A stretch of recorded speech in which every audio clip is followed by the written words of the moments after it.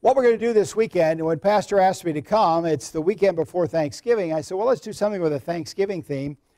The Battle for Faith, Family, and Freedom is that's part of what we're going to be doing. By the way, the Arise ministry, Awake was taken, but Vance Havner said before his death, our churches are sound asleep. And I think that's the key problem. I think our churches are sound asleep. So we really need to awaken. Well, Awake is taken, that name is taken, so I'm thinking about what can I call this thing. And right after this is going on, my dad would have celebrated his 99th birthday on September 4th, had he lived. Maybe they celebrate birthdays in heaven, I don't know. But he often would wake me up in the morning. I grew up on a farm, as you know, and Dad would often come to the back door and yell my name and rise and shine. So as I'm thinking about my dad, I came across Isaiah 60 verse 1, arise and shine. Now, I don't know if that's where Dad got it from or not. I'd never seen that before. Isn't it funny how you read the Bible over and over and see something that wasn't there before, was it? Yeah, it was, probably was. You got the screen on for me, guys? We'll go ahead with the presentation. You don't want to stay here all night. So we're going to think about Thanksgiving. I hit the extra button. So turn your Bibles to the book of Psalms. We're going to think tonight about Thanksgiving. We're going to look at our past as a country, part of our Christian heritage. Then tomorrow morning, we're going to look at our present, where we're at now. The Sunday school hour, I will upset you, depress you. We'll talk about the elections. We'll talk about Ebola. We'll talk about education a little bit. We'll talk about some of those. That'll be kind of a downer. Then in the morning service, I'm going to talk about what God's willing to do right now in our lives, how He's helping us. So that's our Christian help. So our Christian heritage, our Christian help. And then in the afternoon, we're going to talk about the rapture. One of the things in this ministry, the old ministry, I've not been preaching much on prophecy. I enjoy prophecy. So I have a message, a PowerPoint on the rapture. We're going to talk about the who, what, when, and where. I took that from Tony Saxton. We're going to talk about those aspects. So tonight we're going to think about our past. Now, I'm hoping this is not too dry. I have not done this before, and there's some three historical documents that I want you to understand, and I think it becomes very apparent. But Psalm 100 uses this phrase, thanksgiving. Make a joyful noise unto the Lord, all ye lands. Serve the Lord with gladness. Come before His presence with singing. Know ye that He is God. He that made us, and not we ourselves. We are His people, and the sheep of His pasture. That's Psalm 100. Enter into His gates with thanksgiving, and into His courts with praise. Be thankful unto Him, and bless His name. For the Lord is good, and His mercy is everlasting, and His truth endureth to all generations. I love that last verse. His truth endureth to all generations. Barb and I have 4 kids. We have 12 grandchildren.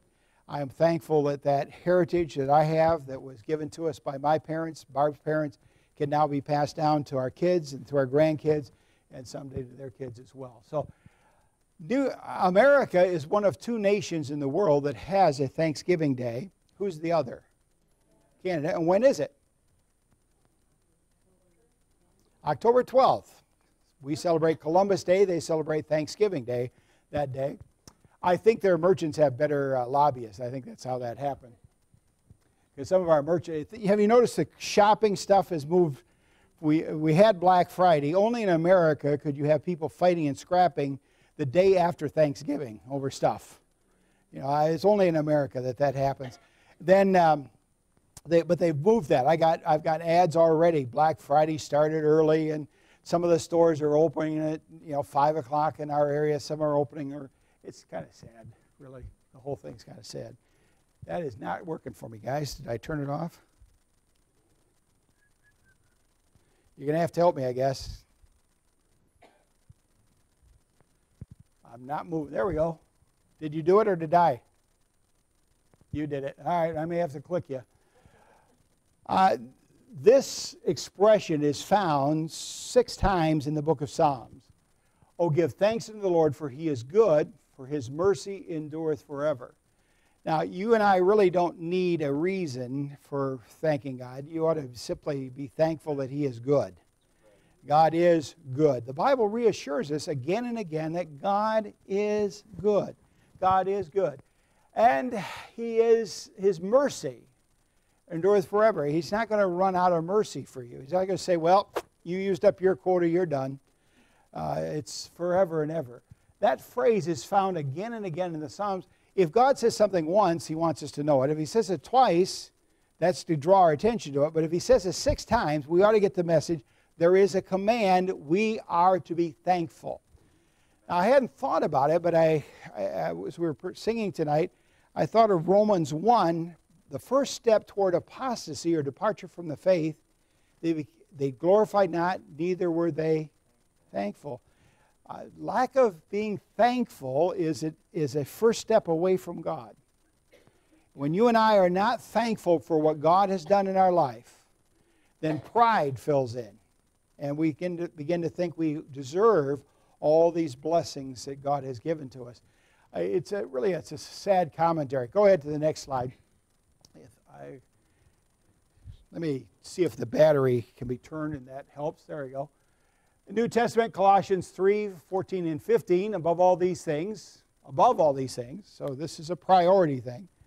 Put on charity and love, which is the bond of perfection, or perfectness, and let the peace of God rule in your hearts, to which also you are called into one body, and be ye thankful. It's a very clear command that's given to us. Now, if we're going to think about Thanksgiving, we saw there, Israel didn't have a Thanksgiving service per se. In some ways, every worship service is a Thanksgiving service. But they did have 7 feasts, and the 7 feasts all had significance as to their past, but also had significance to their future. And if we took the time to study the 7 feasts, you'd find that some of them were in the spring of the year, and some of them were in the fall. The ones in the spring speak of the first coming of Christ. The ones in the fall speak of the second coming. One of the significant feasts was the Feast of Tabernacles. Sukkot it is called. And that was a feast, just when I raise my hand, if you can. This is just not working. I'm sorry. Turn it on and off, see if that helps. The feast was designed to help them remember their wilderness journey. They were delivered out of Exodus. They spent 40 years in the wilderness, and God wanted them to remember their past. It's important to remember the past. Now, the way they did that is, by the time of Jesus, they built booths, and they lived in little booths. So this was kind of a camp out. Israel, they had their homes. They'd leave their homes. They'd go out, and they would gather together, and they would build little booths, and that would be the booth that how they celebrated the celebration of Passover. Our Thanksgiving really roots back to the Reformation. These are 4 of the leaders of the Reformation. From left to right is Zwingli, Luther, Cranmer, who is from England, and Calvin. You may not know all of them, but these are the guys who came out of the Catholic Church. They were exposed to the Word of God. They began studying it for themselves, and they said, wait a minute, what is in this book is not what we're hearing on Sunday in the church. And they said, we've got to believe the Bible. So you know the story, I'm sure, of Luther and his 95 Theses, and Calvin and others. They emphasized 5 things. Sola Scriptura, by Scripture alone. Not the church, not the Pope, but the Bible. Sola Fidei, by faith alone. We're saved by faith, not by works. Solo Christus, through Christ alone. Solo Gratia, by grace alone. Those 2 and 3 are similar. And then, or 4 are similar. And then, for the glory of God alone. That's the theme of the Reformation. Now, the Reformation took a different form in England, but this is kind of a statement. You won't be able to read that very well. This is Luther at the Diet of Worms. Now, it always struck me as an odd thing when they would mention the Diet of Worms. You're going to eat worms? It really meant a court. Luther was forced to stand before the German princes and give an account. They wanted him to recant what he had said about the Catholic Church. And this is what he said: unless I am convinced by precept from Scripture or by the plain and clear reason of arguments, I cannot and will not and can't, for there's neither safe nor wise to do anything. I can't say against conscience. Okay, I can't quite read it. But he ended up, here I stand. Basically, he said, I'm going to stand on the Word of God. I'm going to stand on the Word of God. Now, Luther and these guys were not perfect. They messed up on a lot of things. Infant baptism, state church, a whole bunch of stuff. But their basic goal was to be true to the Scriptures. That's what they tried to do. They failed, but remember, you and I probably come short a lot of times too. Well, let's look at the England. I'm sorry, this is just not working. Henry VIII was not supposed to become king. He had an older brother. His older brother died, and Henry then is the next in line. He becomes king. He not only inherited the kingship, he also inherited a wife that he didn't like. He didn't like her, she didn't like him. He decided to annul the marriage. He went to the Pope with an emissary. He had an emissary go to the Pope and wanted the marriage annulled. But she was the daughter of the Queen of Spain, a king and queen of Spain. And the Pope said, no, I'm not doing that.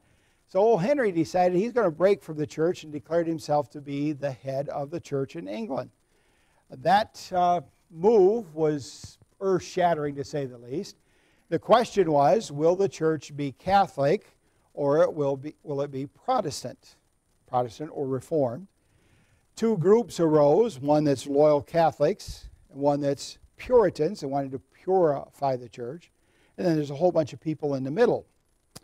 Now we have a succession of Henry dies, not leaving an heir. Well, briefly, Edward, his son, reigns. He's the boy king. And then Mary, Bloody Mary, you've heard of her in history. She was Catholic and tried to wipe out the Protestants, including the leaders of the Reformation in England. And then Elizabeth said, you know what, the church is broad enough, a big enough tent, we're going to have everybody under it. You ever hear that big tent stuff? That's partly where it came from. Is she said, we're going to chart our own course. Well, that battle then between Protestant or Catholic continued. There was all kinds of conspiracy, all kinds of stuff going on. And the Puritans really made grounds, then they lost grounds. And there's another group that said, you know what, the church is too messed up to purify it. What we need to be is separate. We need to start a separate church. Now we call those people the Pilgrims. That's where they came from. They were persecuted. The king and the bishop of the Church of England demanded that you worship the way he wanted you to worship.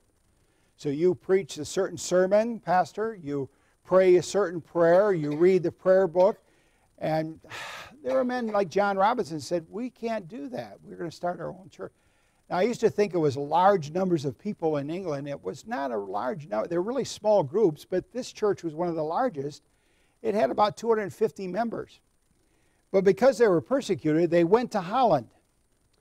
They lived there about 10 years, but they didn't like what was happening to their young people. Young people were becoming more Dutch than English. They consider themselves Englishmen. The kids are starting to speak Dutch instead of English, and there was a threat of a war between Holland and England at that time. This is the time of colonization, and it was kind of a rough, and they couldn't practice their trades. They were basically people that were shopkeepers and that kind of stuff, and so they decide they're going to go to the New World. So they pool their money together. They didn't have enough money, so they contracted with some merchants. They rented 2 ships, or hired 2 ships to take them, the Speedwell and the Mayflower, and they're going to go to the New World and start a new colony. They got permission from the king to do that. They're going to settle in Virginia. So everything's set. However, when they started, the Speedwell started to sink. So they turned that ship around, and Pastor Robinson, who was the pastor of the church, said, you know what? The people who are going to stay behind need me more than the people who are going to the New World. I'll stay here, and you go, and I'll join you later. He died before he was able to do that. This is kind of how their journey looked. They ended up being blown 200 miles off course. The ship almost sunk. The main mast, our main beam cracked and the thing. If you travel to Massachusetts, go to Plymouth Plantation. Plymouth is spelled with an I. It's just south of Boston. It's not too far from Cape Cod. Cape Cod's where they actually landed, but they took about a month exploring the coastline and finding a place to settle. These were remarkable people. 102 pilgrims made the journey. 102. Half of them died the first year. They landed in December. They went on shore permanently in December, and what a job they had. That beam that cracked, they had brought a screw for a printing press, and they were able to use that to support the ship.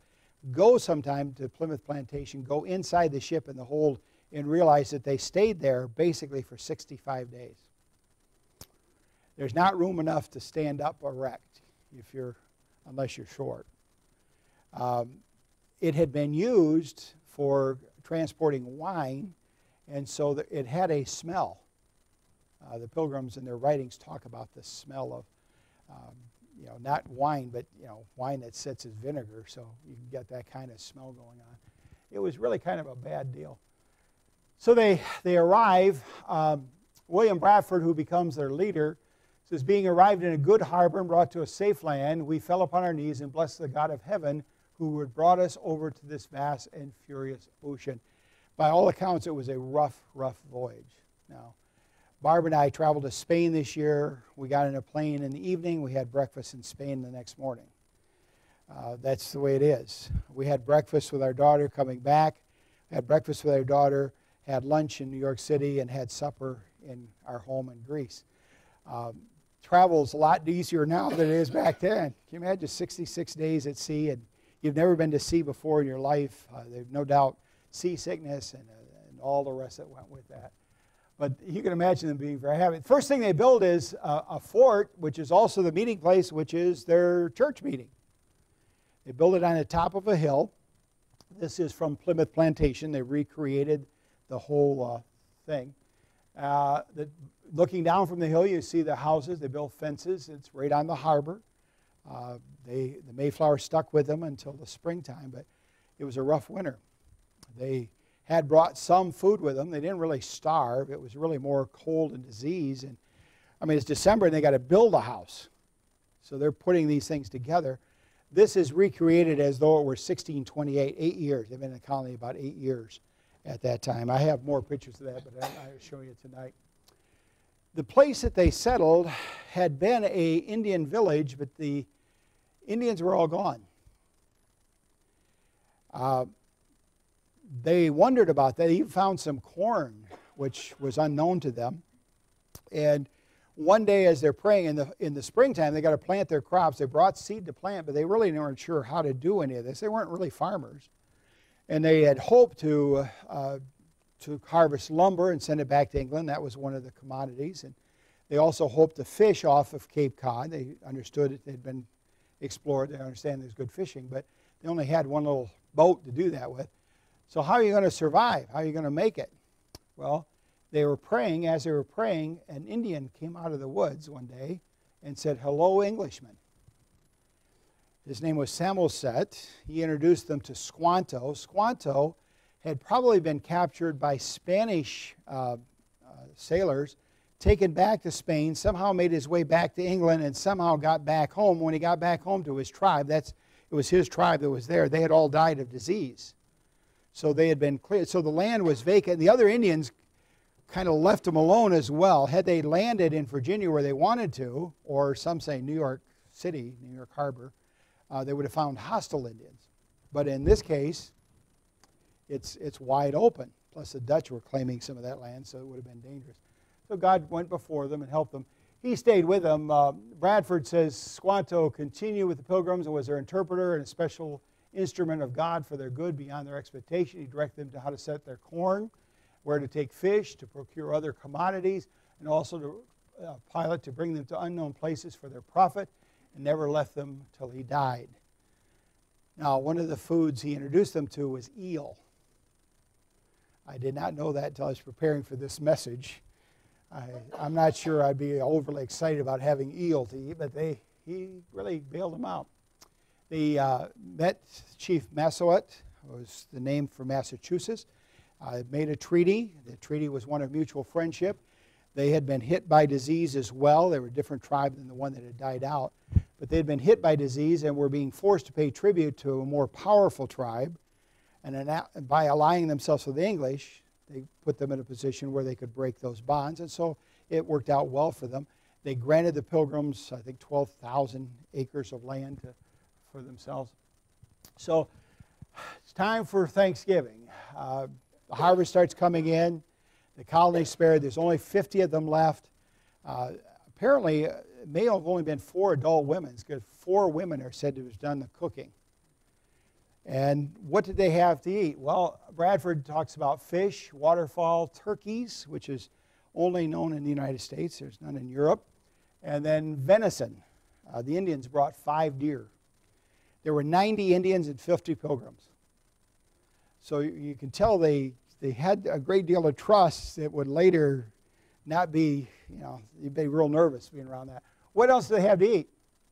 Well, it's Edward Winslow, who's also one of these founders, said, "And God be praised, we had a good increase, our harvest being gotten in. Our governor and 4 men set our following, so we might have a special merry rejoice together.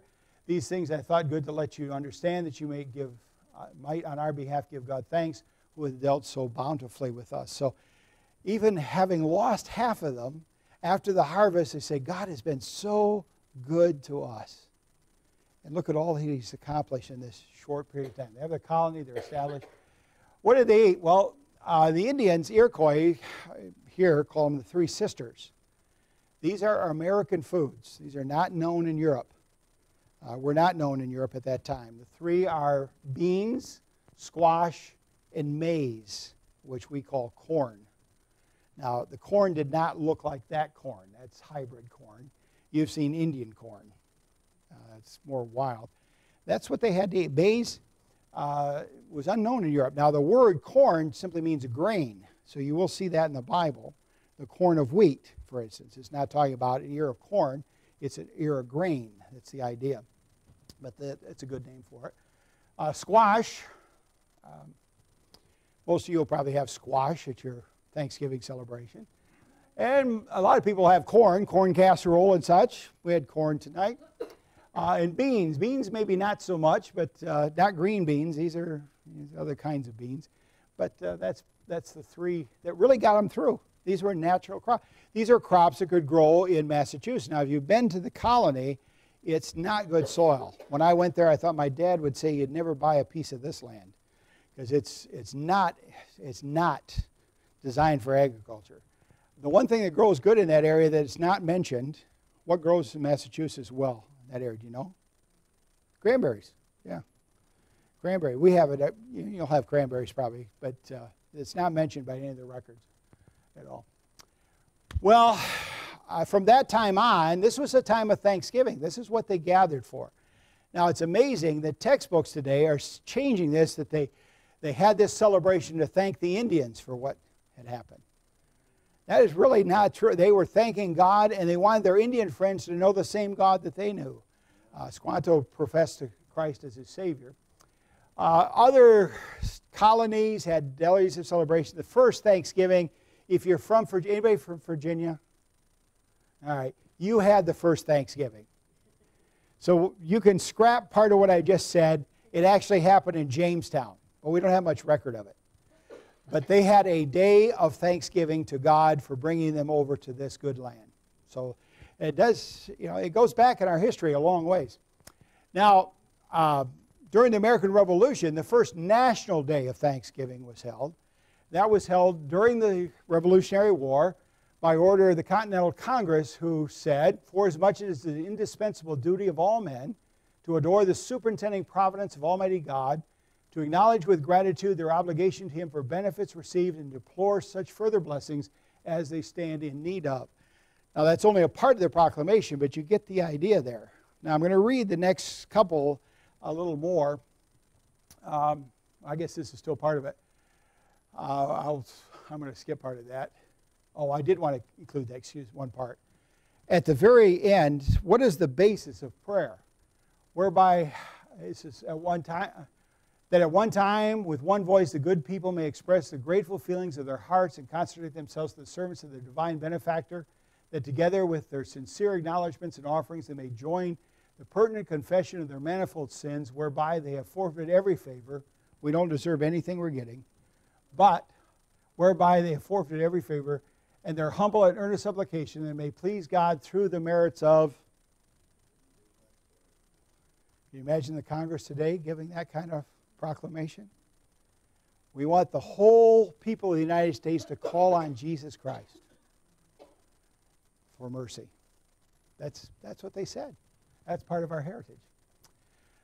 Washington, when he was elected president, gave this is the first Thanksgiving of the United States of America, because now we are an independent country. And he starts out by saying, whereas it is the duty of all nations to acknowledge the providence of Almighty God, to obey His will, to be grateful for His benefits, and humbly to implore His protection and favor, and that the day of public thanksgiving and prayer to be observed and acknowledged with grateful hearts, but with the many and signal favors of Almighty God, especially affording them an opportunity to peacefully establish a form of government for their safety and happiness.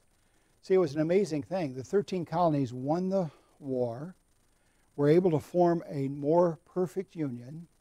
He was elected to be president. Congress is now seated. We have a national government. And he said the right thing to do, once his first order, is we need to take a day to just give thanks to God for what He's done for us. We need to acknowledge Him. Abraham Lincoln gave a national Thanksgiving in November, which is where we get the November date. Before he did that, in April, he gave a proclamation calling on the nation to a day of humiliation, prayer, and confession. This is very significant. It's right in the midst of the war. It's 1863.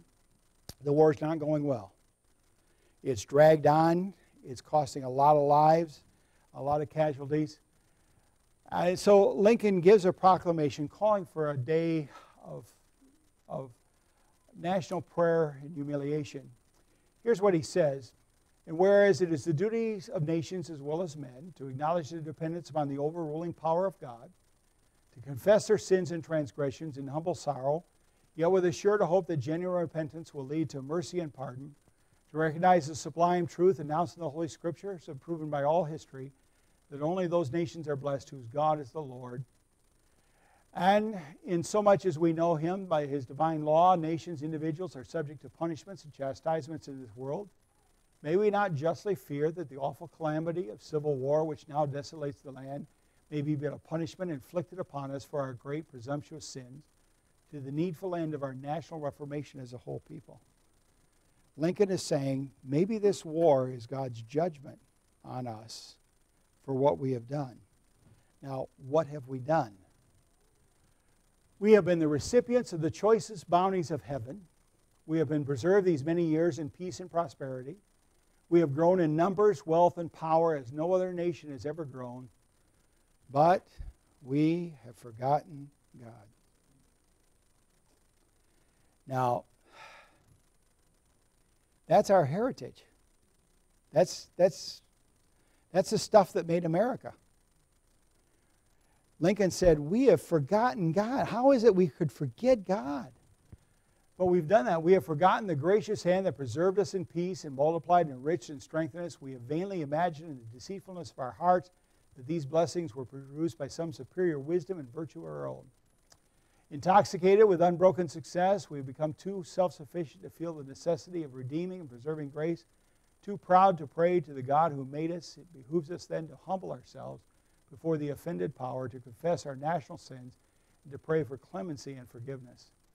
Now, therefore, in compliance with the request that is made by the Congress, and fully concurring with the views of the Senate, I do, by this proclamation, designate and set apart Thursday, the 30th day of April 1863, as a national day of humiliation, fasting, and prayer.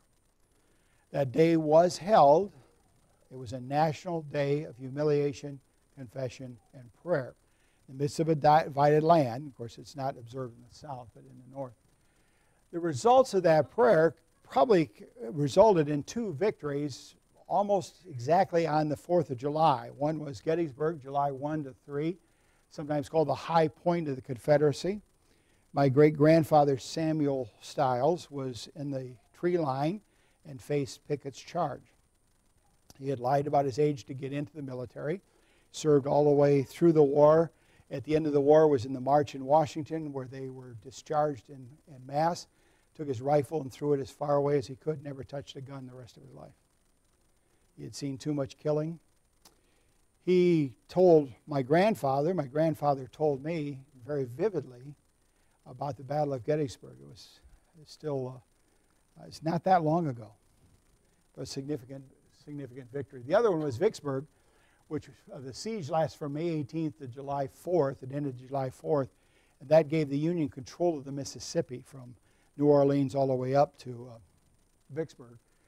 That really is the turning point of the war. Now, the war did drag on for a couple more years, but that really is the turning point, and I think it came from prayer. So that fall, just shortly after he gave the Gettysburg Address, Lincoln issued this proclamation: "The year that is drawing toward its close has been filled with the blessings of fruitful fields and healthful skies. To these bounties, which are so constantly enjoyed that we are prone to forget the source from which they come, others have been added which have been so extraordinary in nature they cannot fail to penetrate and soften the heart, which is habitually insensible to the ever-watchful providence of Almighty God." Now what he was saying is, in the midst of our time when we're fighting each other, we're at peace with the other nations of the world. Nobody's taking advantage of us. Nobody's ready. The crops are still being put in the ground, being harvested. We're still surviving. Then he says, "No human counsel had devised or hath any mortal hand worked out these things. They are gracious gifts of the Most High God, who while dealing with us in anger for our sins," again, remember, this is judgment. We're being judged. He said, "nevertheless hath remembered mercy. It has seemed fit and proper that they should be solemnly, reverently, gratefully acknowledged as with one heart, one voice by the whole American people. I do therefore invite my fellow citizens, every part of the United States, and also those who are at sea and those who are sojourning in foreign lands, to set apart and observe the last Thursday of November next, as a day of thanksgiving, praise to our benevolent Father who dwelleth in the heavens." So that's where we get the date, the fourth Thursday. That's where it came from. That's the first one. Every president after, it wasn't a national holiday though, every president gave a proclamation. It wasn't on the calendar until the president set the date. Generally it was the last Friday and instead of fourth Friday, until we get to Roosevelt. Roosevelt this is 1938, and this is typical of the proclamations. "Thus from our earliest record of recorded history, Americans have thanked God for their blessings. In our deepest natures, in our very souls, we as all mankind since the origin of mankind turn to God in time of trouble and in time of happiness. In God we trust." Isn't that interesting? I have read all of the proclamations. It would bore you to death probably, but it's interesting. In years, for instance, when a president had been assassinated, the next year the president might refer to judgment. Maybe this was God's judgment on us. If there were droughts and famine and things, they would say, maybe this is the cause. Today we don't even think about that. But they would recognize this is the hand of God in this, and we need to be thankful, and we need to implore Him for His mercy. Roosevelt decided to make it a permanent holiday, and finally in 1941 it was done, and they decided on the fourth Thursday of the month of November. And the reason for that was the merchants. Merchants wanted a longer, by then it was pretty well established, Thanksgiving's followed by Christmas. Thanksgiving is the start of the shopping season. We want to make it a little bit, when there's 5 Thursdays in the month, that was a little late. So they wanted a little longer. They made it the 4th. So that's why it's the 4th Thursday now. That's why we have it. This is one of my favorite. This is President Reagan from 1986. "Perhaps no custom reveals our character as a nation so clearly as our celebration of Thanksgiving Day." Now you think about it. We're only one of 2 nations in all the world that take a day to thank God. Now, I have a problem today. That is, I'm not sure how many people are thanking God. I think there are people who think it's a day of family or a day of getting ready for shopping or even going shopping or football, or it's about turkey, or, we've kind of forgotten what the purpose of the thing was.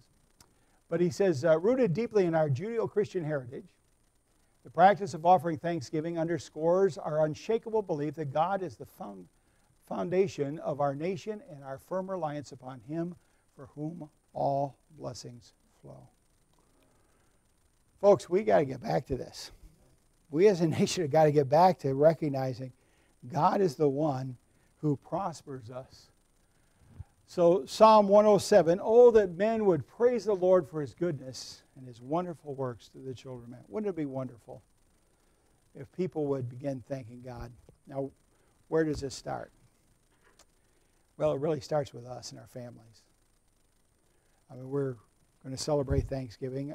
Are you going to pause to give thanks to God? Are you really going to take time to say, what are you thankful for? We need to recognize God has blessed us as a nation and people. We have been blessed like no one. Pick a spot in the world. Where would you rather live? With all our flaws, all our problems, this is still the best place on earth as far as I'm concerned. And it's because of God's mercy and grace. We ought to be very thankful. We ought to be thankful. Now, you need to teach your kids to be thankful. Our kids, when they were little, we taught them to say please and thank you at the table. That's where it starts. We paused to pray before we ate a meal. You teach them that. My little granddaughters over in Spain, before we eat, they pray. I think I've told you about Mrs. Greer, my 6th grade teacher. She, every day at noon before we ate lunch, she said, all right, we're going to bow our heads and pray because even pigs bow their heads before they eat. Never forgot that. We need to be thankful.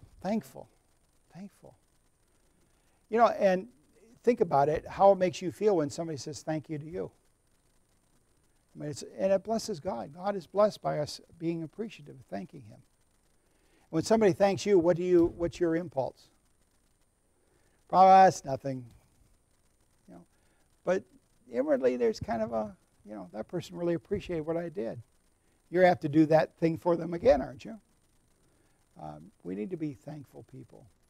It ought to be characteristic. What's the opposite of being thankful? Complaining. We ought to be thankful, not complainers. Heavenly Father, thank you for our heritage as Americans. It's a rich Christian heritage. The history books are being rewritten today, and it's all being edited out, but it's still a part of the heart and soul of America. God, I pray that you would revive us again. Help us to take our stand and show the way by leading through our churches and through our families. In Jesus' name, amen.